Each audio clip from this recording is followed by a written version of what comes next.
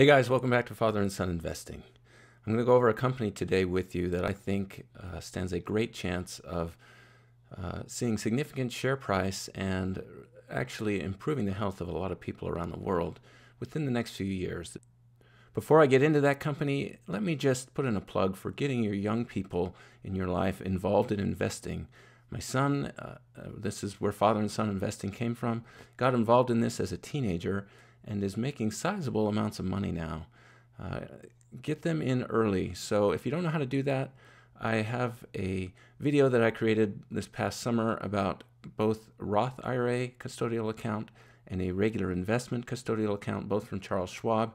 Go back and look at that. If you decide to do it, I've put a referral code or a referral link in the Charles Schwab investment custodial account.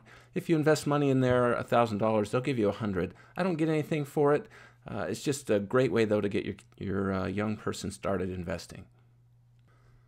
All right, let's talk about Endra Life Sciences. They are a small company. They only have about 20 people that they employ, but the work that they're doing in the area of fatty liver disease is really important.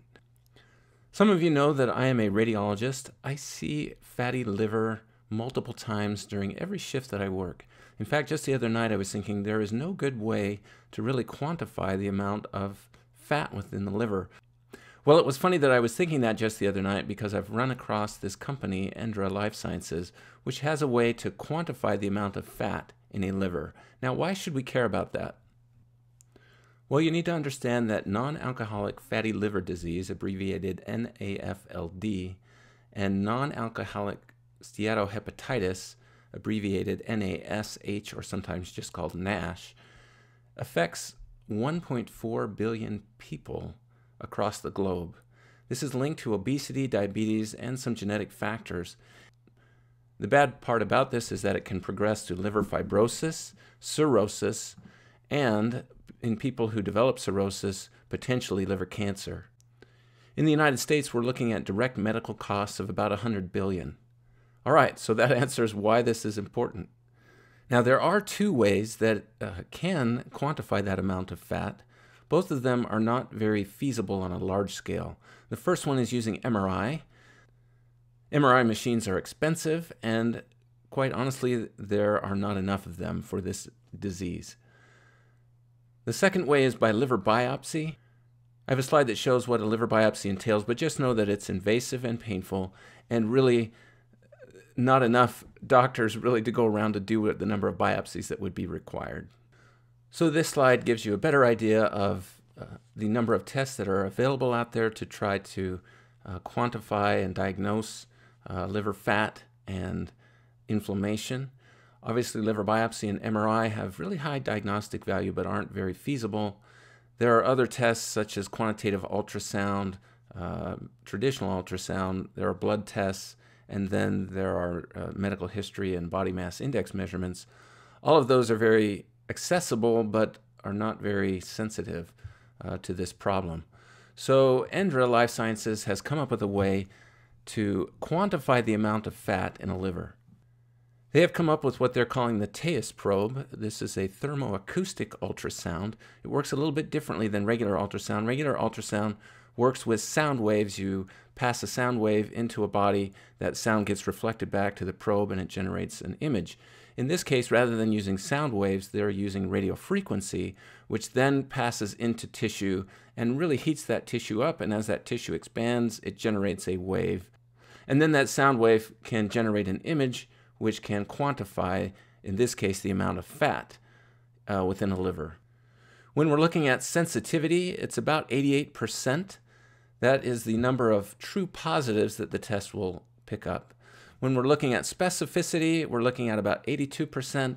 That is the ability of a test to give a true negative, meaning that a person does not have a disease.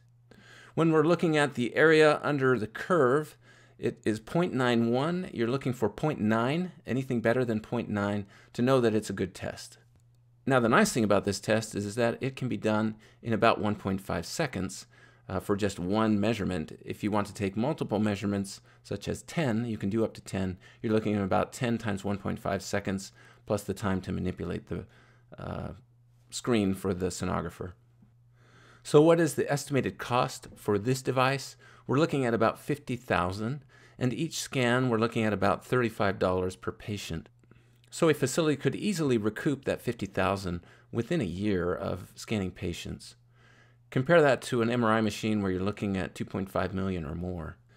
The other nice thing about this device is that it can be added to existing ultrasound machines. So an imaging center doesn't need to go out and purchase a brand new ultrasound with this device on it. They can add it on. Now, I mentioned that this company is in very early stages of development, so much so that they don't have any revenue yet. And this device has not been approved yet within the United States. It has been approved. It has received the CE mark within Europe, and they are working on commercializing it presently. Within the United States, they do have some centers that are using this test. That can be done as an academic investigational thing without FDA clearance. The big one there is the University of Pittsburgh Medical Center. They are a well-known medical center when it comes to liver disease and liver transplants. Now, while they're working initially just to quantify liver fat, this TAEUS probe has other capabilities. One of the nice things that I see in it is its ability to gauge tissue temperature. Now, there are procedures that doctors do where they are either putting radiofrequency in to heat a tissue up, or they're cryoablating it, meaning they're putting cold temperature in to freeze it in order to kill the tissue, usually a cancer.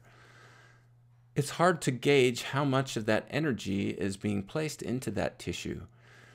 This TAEUS probe, though, has the capability of showing a provider exactly where that tissue is heating up or freezing so that they will know if they are effectively treating the area of interest. This is great for treating, as I mentioned, cancers, but also perhaps in people who have atrial fibrillation. A cardiologist inserts a wire into the heart where they will then apply some radiofrequency and heat up that tissue to burn it, essentially. All right, what else do you need to know about this company before we get into the financials and the stock price? Well, you need to understand, again, that they have not yet received FDA clearance for this device. Now, that is just the FDA clearance for this device. They also have not received FDA clearance for any of its clinical uses, such as measuring fat. In fact, in one of their SEC filings, they state this: we expect that initial FDA clearance will allow us to sell the TAEUS application in the United States. That's just the machine, with general imaging claims. However, we will need to obtain additional FDA clearance to be able to make diagnostic claims for fatty tissue content determination. So they are significantly behind in the United States when compared to their ability to market in Europe. What else do you need to know? Well, they do have some agreements for 40 of these machines to be used in Thailand. Asia is a very large area where liver disease is prevalent for a number of reasons. And so being able to get that into that Asian market, starting there in Thailand, is a good start. What else do you need to know? They have a lot of patents, a lot. More than 70 at the present time. They're looking to surpass 80 intellectual property assets within their portfolio. This is just a quick look at how their share price has been doing over the last 6 months. The nice thing about this is that there are little flags all along the way here that show different reasons or things that were happening with the company. Many of these, if you stop and pause on them, you will find are related to patents. And of course, when their share price took a very large jump near the end of January, it involved the 14th U.S. patent.